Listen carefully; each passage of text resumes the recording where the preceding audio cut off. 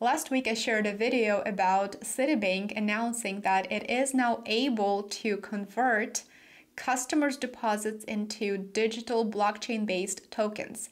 Citi says that this isn't a service that you have to sign up for, even if you want to use it. There's nothing you need to do because it's already built into the payment settlement system. For now, Citi rolled out the pilot for its commercial customers only, but it may be safe to assume that since the system and the infrastructure are already in place, digital deposit tokens may soon be launched for non-business consumers. Are there any other US banks that are working on digital assets that would convert your cash deposit into digital money? The answer is yes. The biggest bank in the world, New York-based JP Chase, has everything ready to go. It is the largest bank in the world by asset size. According to Bloomberg, JP is exploring private blockchain-based deposit tokens for payment settlement. My understanding is that the digital assets will be similar to blockchain-based cryptocurrency. The difference would be in that cryptocurrency, for example, let's take Bitcoin, is decentralized without one specific owner or a group of owners who are able to exercise control over it. Well, this isn't the case with these private blockchains that are being developed by world's leading banks. First, it was Citigroup. Now JP Chase is letting us know that it's working on launching their version.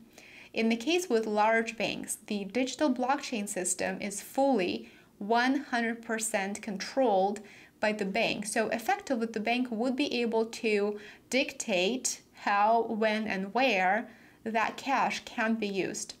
These deposit tokens are effectively digital coins. They are fiat, they are not tangible assets.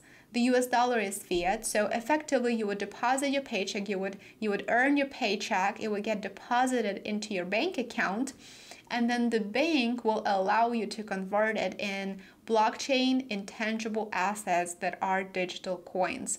This is, of course, a very simplified explanation of how it works, but in essence, that is the new system.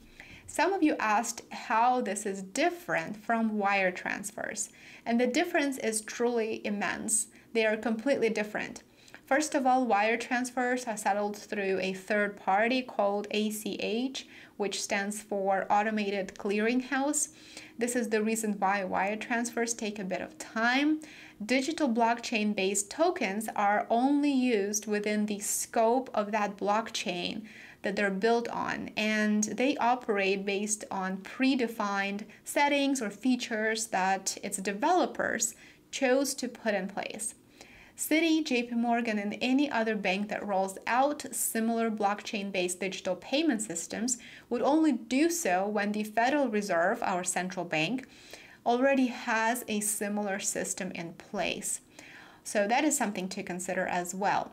Bloomberg is reporting that JP Chase is in the early stages of exploring a blockchain-based deposit token for speeding up cross-border payment and settlement.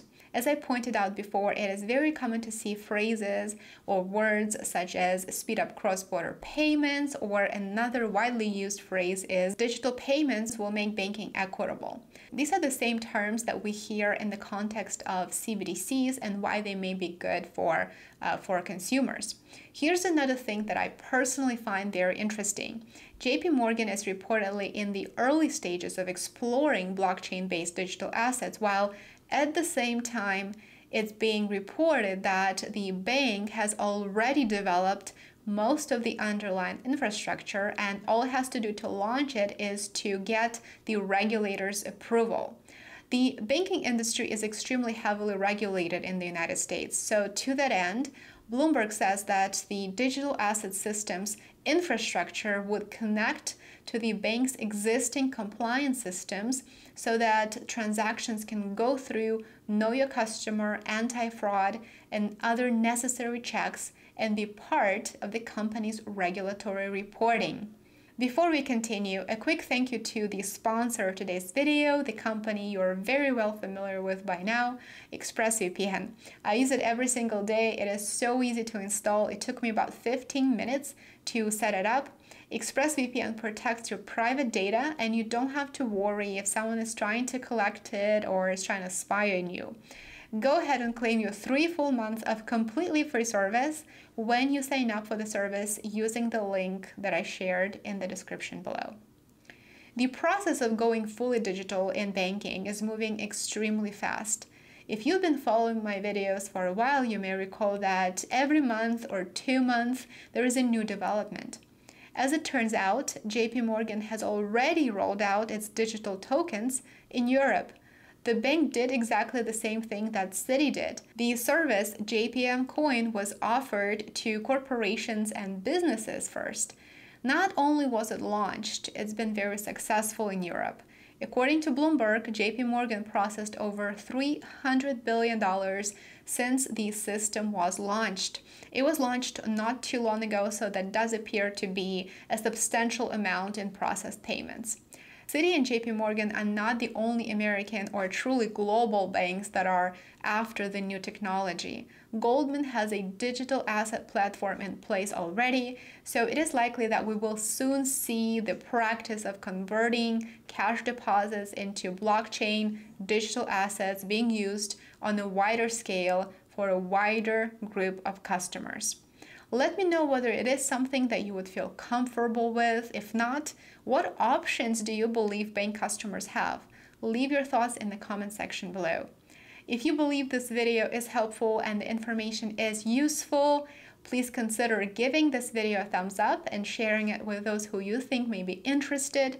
Subscribe to my channels on Rumble and YouTube. I would love to see you over on my Rumble channel. And find me on Substack, where among other types of content, you will find a weekly newsletter with the key events and key economic data that will help you stay up to date. And I will see you in my new one tomorrow. Take care.